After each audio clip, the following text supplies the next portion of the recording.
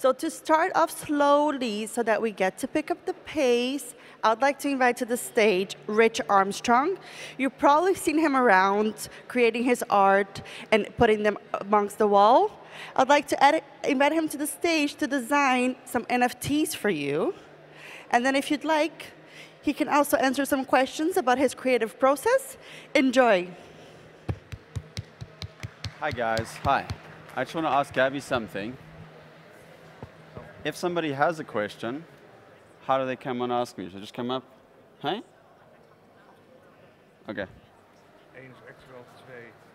So yeah, if you have any questions, just come ask afterwards. If you really want to know, you can come up and ask me here. But yeah, I'm going to be creating an NFT. I'm using an app called Procreate, which is amazing. And it normally takes me around 1 to 4 hours to create an NFT. See what I can do in 35 minutes. There was meant to be a presentation about UX design. UX design is pretty cool. All right, so I'm going to do some sketching to start off. Let's just double check that this works. Fantastic. So I have a friend who's doing a 3D interactive realm, and there's going to be pieces of art in it. So I want to create a piece of art for his interactive 3D realm. It's meant to be 2.5 meters by 2.5 meters, but that's really big. So I'm just creating this, which is 2048 pixels by 2048 pixels.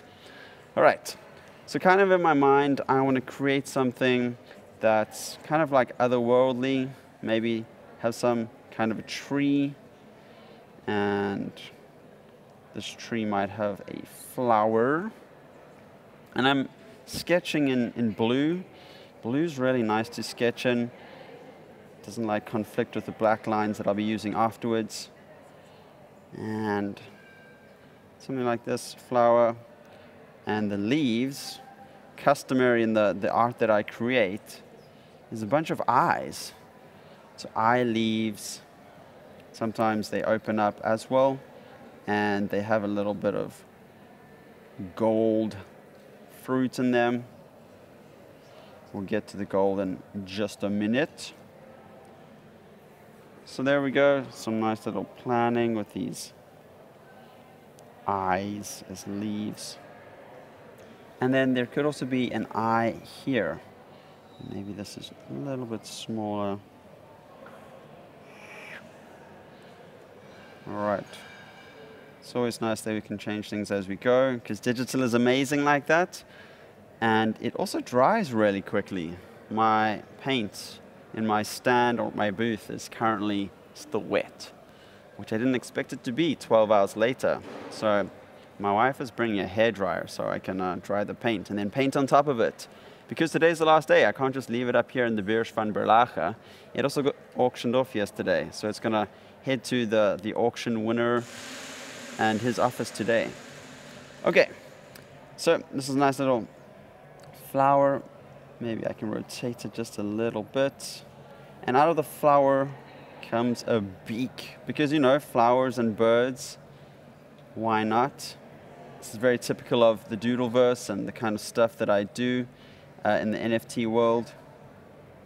And the tongue is a worm, which is kind of weird, right? Because birds normally eat worms, and we have tongues that help us eat things.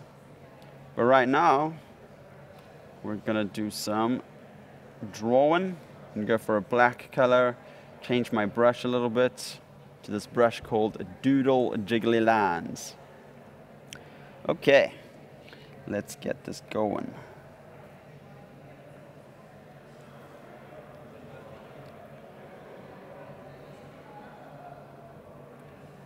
So this app that I'm using, Procreate, it's flippin' amazing.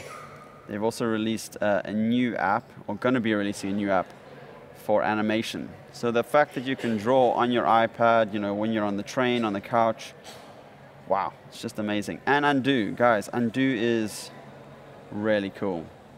But it's pretty cool when you're able to do some digital drawing and some physical painting. It's just like totally different ways of creating. I love analog ways of creating. I love getting messy. But being able to take this wherever, on an airplane, in a train, on a couch, to a cafe, it's powerful. It's awesome. And it's really easy to make this into an NFT. Okay, I'm going to create a new layer. I don't think you can see it up here on the screen, but then I can do some of these worm lines.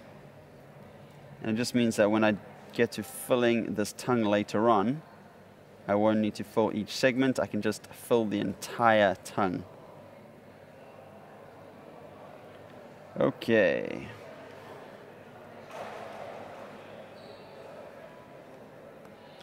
Here we go.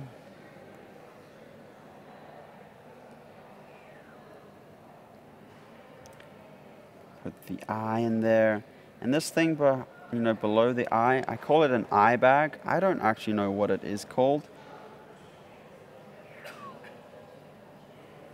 but we'll call it an eye bag for now. Okay. I'm not going to put these eyelashes in, because what I will do is create another layer and create all of the petals for this flower. And again, I'm creating this on a new layer so that when I do fill, it doesn't take forever to fill each of these little petals or flower segments.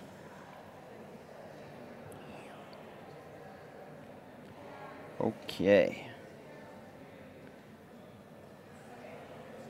So the session that was meant to be on instead of this was a UX session. I used to be a UX designer, and about, say, a year ago, well, actually, say 5 years ago, I stopped being a UX designer.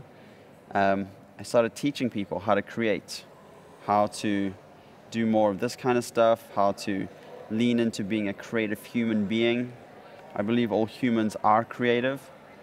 And then, at the beginning of last year, I leaned hard into doing this kind of stuff. This is me being authentic. As a kid, this is what I did all the time. Even in school, I was drawing, doodling, whether it was actually in art class or geography class or math class. Like, I was doodling in the margins. If I finished early, I'd be drawing.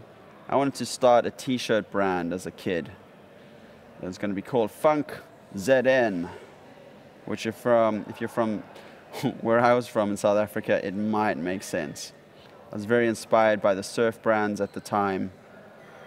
And then when I was 18, 19, I started a little brand where I was making button badges and things like that, selling them at stores. And then after a while, I started a stationery brand selling greeting cards. And when we moved to Amsterdam, that all stopped, and I, started doing more and more UX design. We opened our product design agency, and then a few months later, the teaching really took off. Okay. I'm going to create a new layer here, just in case I want to change a few things. And we'll create the neck of this plant. And I'll probably make it a tiger plant, because tigers are rad. They're really cool. Or a zebra. Just makes the plant a little bit more interesting.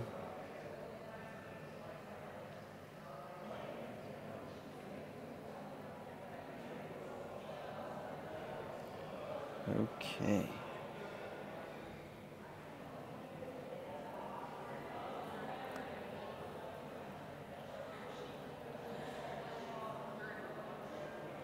So I've had some really good conversations with people here at Congress. It's my first Congress. Hope I'm invited to the next one. And it's been super cool chatting to people who aren't in the art industry, aren't in, the NFT crypto industry, aren't in the creative industry. A lot of people have asked me why I'm here. What do I want to achieve? It's been like, you don't really fit into market research, do you? You can see some puzzled faces as they walk past, like, how do I engage with this person? What is he doing? So I've had some really good conversations about creativity, about innovation. And it's been, yeah, really, really cool. Okay, now I'm going to do the first leaf, which is an eye leaf. Okay. I would love to see this like in IMAX or something. Leaves that are eyes. Man. Sometimes I can't draw straight lines very well. Sometimes it's great. Curved lines are my worst, or circles. It's like, wow, how do I actually draw a circle? It's a little bit easier in real life on paper, I find. Okay. Other times I just do really well. Like, that was a pretty good circle. And you would think that I get better, or I should get better at it the longer I do it, but from my experience, it hasn't been the case.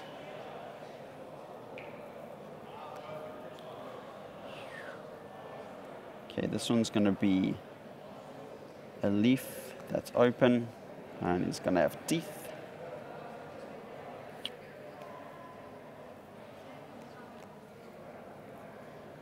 But it's still going to be an eye.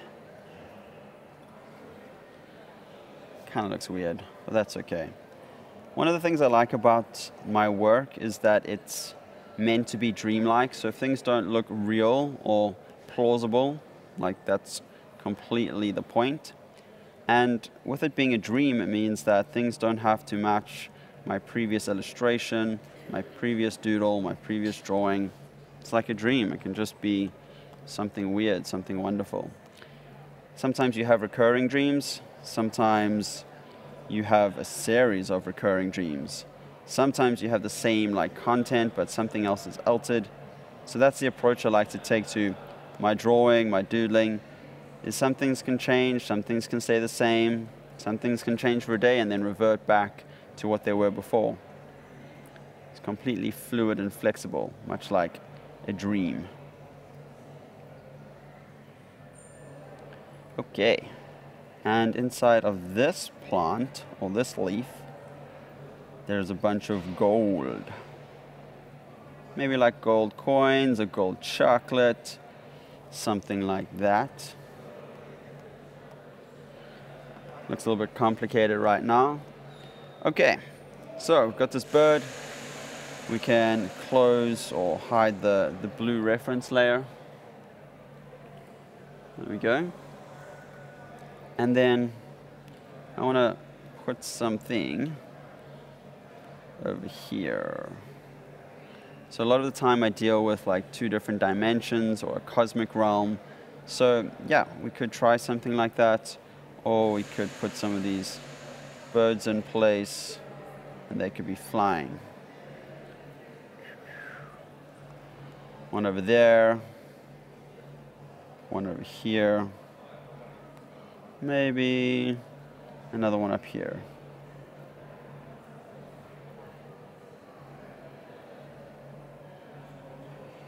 Something like that. And maybe they're flying into a new realm over here.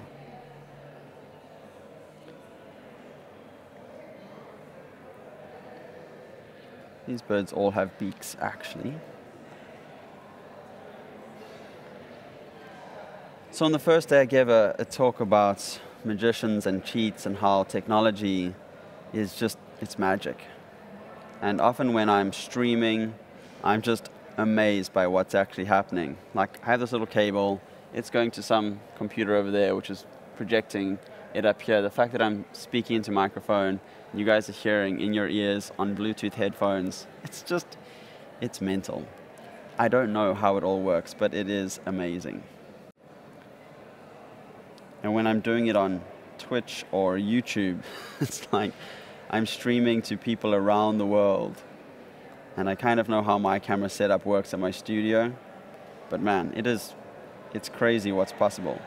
And then this iPad, I'm basically pressing on glass, but somehow like digital ink is being spread as I'm painting.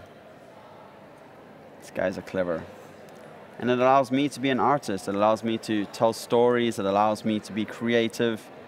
And yeah, I've had some people cry when they've watched me doodle and draw on a live stream. A lot of people love what I do, not because it's, super artistic or technically good, but it reminds them of being a kid when they were 6, 7, maybe even 16, trying to do stuff that made them happy, trying to have fun. Sometimes they had big dreams of becoming astronauts or doctors or, starting their own clothing brand. And then being an adult just kind of sucked that all out of them. And so people like to remember what it was like to have dreams and to be a kid and to think anything was possible. Okay, so we've got a bird. And birds are cool. This bird's going to be behind the plant. And you can see my shapes are pretty similar, like the shape of the plant and the shape of the birds. They could actually be plants or birds until I fill in like the details. I do like to think that I keep things simple. I'm not trying to draw realistic birds. Maybe I'll just leave that wing out. Just trying to draw stuff, make it seem like it's a thing, like a bird or a plant, and then bend the rules a little bit. So plants are eyes, or the plants have eyes. There's worm tongues. Make it seem a little bit trippy. And a lot of people ask me if I take drugs, to get inspired. I don't. I just have a really vivid imagination. I've been ADHD or ADD from when I was a kid, which means that instead of like jumping up and down and like kicking a ball and stuff, I'd just be sitting there and everyone would think, oh, this guy's so calm, he's so well behaved. But my mind was somewhere totally different. I'd be thinking about what I was reading, what I wanted to do that day. Now I have conversations with people and sometimes I get distracted while I'm having a conversation, which is not great because it means that I have to kind of excuse myself because I can't remember what they've been talking about. And it means that I can't ask them anything because they may have just been talking about it. So it's kind of embarrassing at times. But other times I'm hyper-focused on what people are saying. Can give this guy a little tongue as well, a worm tongue. There we go. And this guy. Rub out his little, I don't know what that is, in a beak, a bill, a little nose hole, something like that. And they'll put an eye over here with the eye bag and the eyelashes. Really hope I'm on the right layer. Sometimes I need to like erase and redo stuff. It's a little bit irritating. But not this time, not right now anyway. Let's do a little bit of erasing here. And this is what's powerful about digital work, is that you can basically use a bunch of layers and draw on top of other layers and then rub it out, just like that. It is super powerful. I guess I can do a lot more erasing here.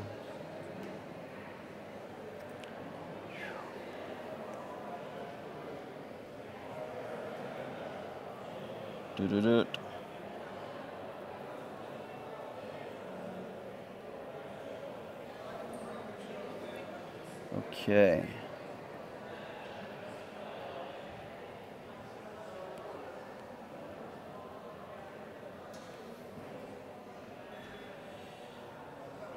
Things are coming along. Sometimes I erase too much, I need to put some back.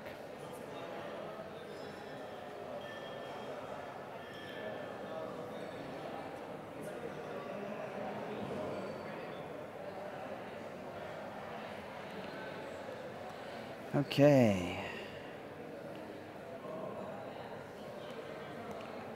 3 birds. Want to put in some of these crest feathers on these birds here.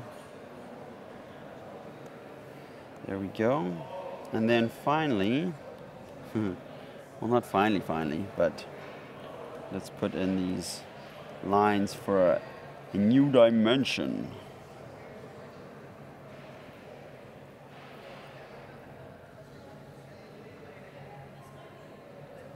And these will actually go underneath everything. So I'm going to hide it for now. Boop. Hide this other planning layer. And on this layer, do a bunch of lines for these tongues, which are worms. And then I need to just change something on the overlap of one of the birds and the rose, or the plant, the flower, which is over here, I think. Yeah.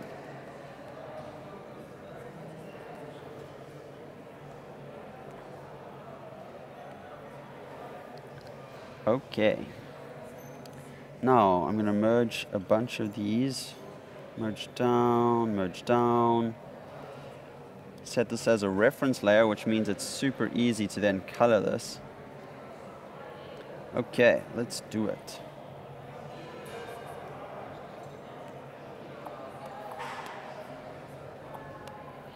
There we go.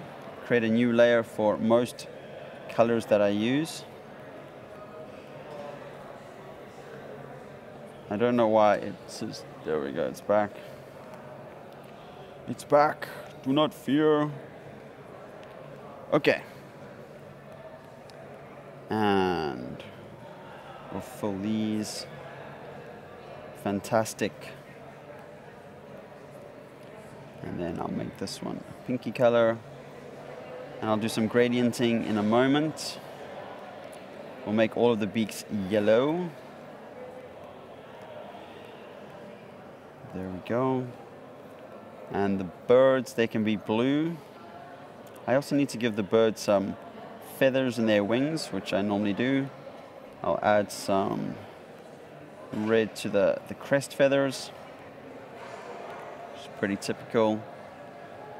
Pink to the eye bags. Maybe it's because, you know, old people have eye bags, or people who haven't slept for a while have eye bags. Maybe that's why I don't really know what an eye bag is officially. Okay. I'll add some black for the pupils. Those won't be black, will they? No, I don't think so. Okay.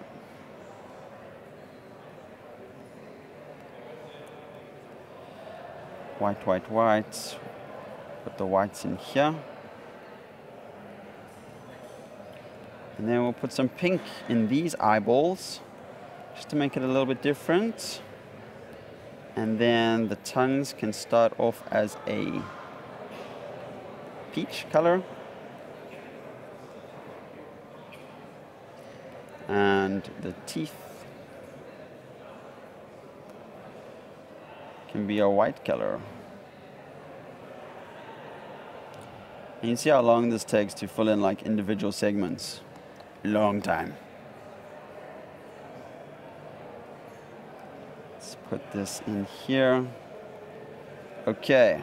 Then I think that this big bird over here also needs some teeth. So, create on top here.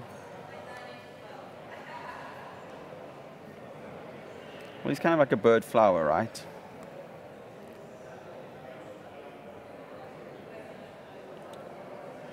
Okay. And then we can do some erasing here.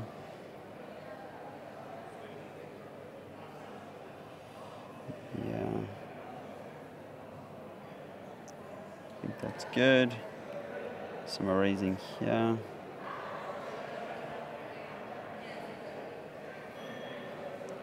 Okay. Then we can just put some lines back. And that looks good. Then we can fill these up again. Nope.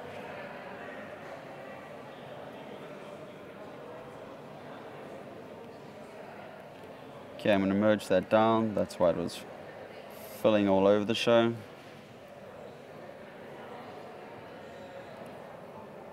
No, just going to draw here. Okay, here we go. The teeth are being filled in. Okay. And then we can put a little bit of blue in over here, I reckon. So the blue and pinks match throughout the piece. And then we've got this one. So I'll set that layer as a reference. And then do a little bit of coloring here. Add some purple. Add some pink. Okay. That looks good. Then I need to choose the colors of the left and the right realms. All right, let's put in a little bit of blue here. Fantastic. And then we need to fill in the gold bits. So I'm going to set this layer as a reference and put in the gold bits over here.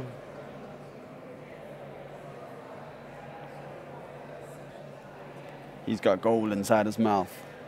Okay, and then the background color can be black, which gives it a really nice contrast. It just means that the legs of the birds can't be seen. Problematic. So let's change a few things here. We'll just cut these out. Doop.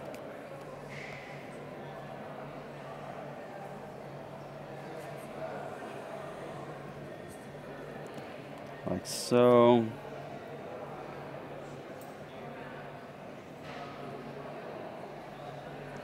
And then cut and paste. Then we will invert them so they become white. There we go. Put our background on. And there we go, we have white legs. Okay. And I'm going to alpha lock this layer and do some shading, some gradienting, which is a very fun part of the process.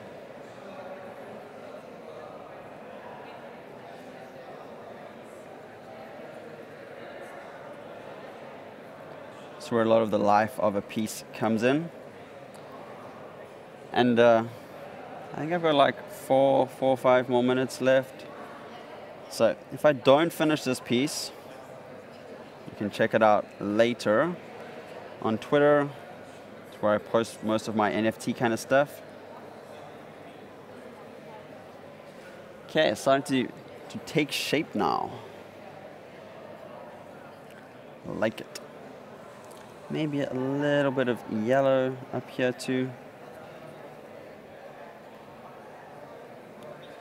So if you've had a look at my store or my stall, my booth, you'll notice that the style that I'm using is very, very different.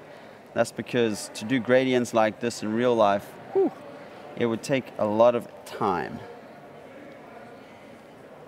And my paint is still drying from yesterday, so it would have to be a long kind of thing. Okay, let's put some red in here as well.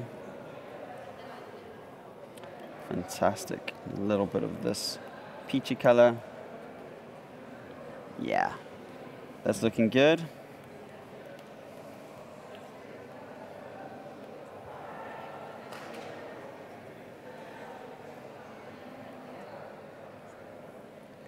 Doing this little tiger stripe, making that look good. Maybe a little bit at the top here. Fantastic. Okay, these birds. Still got to do the feathers for them.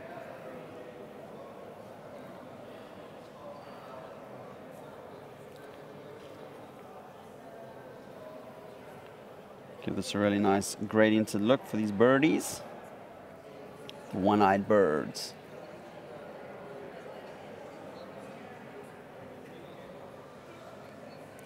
Okay.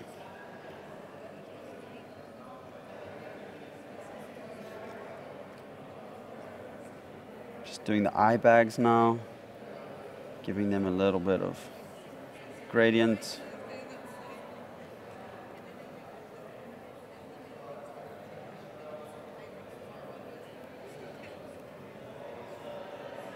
Okay.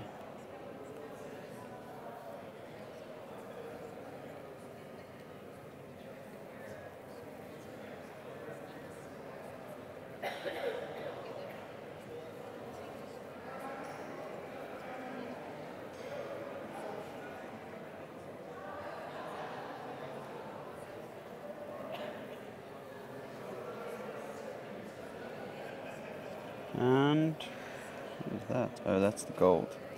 Okay, beaks. Let's work on some of the beaks here.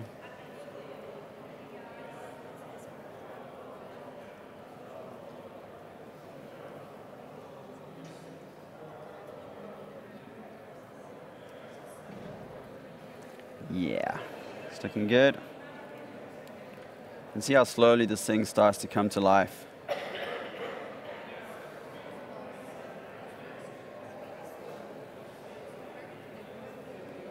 Might add a little bit of light blue onto the birds here.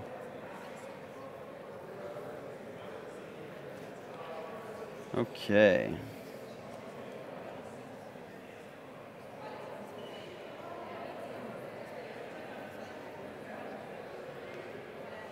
Super, super. I'm gonna work on the sky a little bit.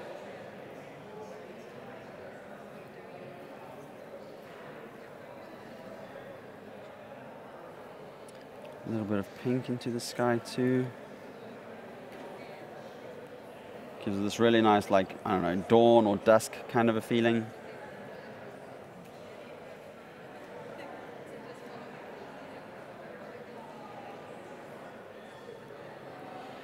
And I have like 20 seconds left, so if I need to get off the stage, please let me know I should get off the stage. I should get off the stage. Guys, thank you so much for joining me. Have a great rest of your day. Have a great last day of conference. Come stop by my booth, come chat, and thank you.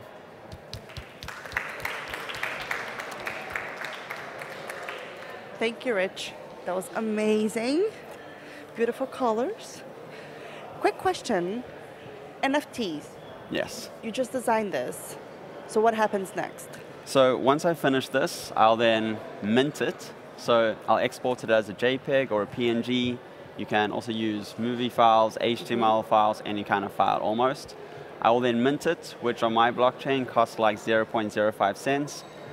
I have paid up to 150 euros to mint something before, which sounds like a lot of money. It was a lot of money.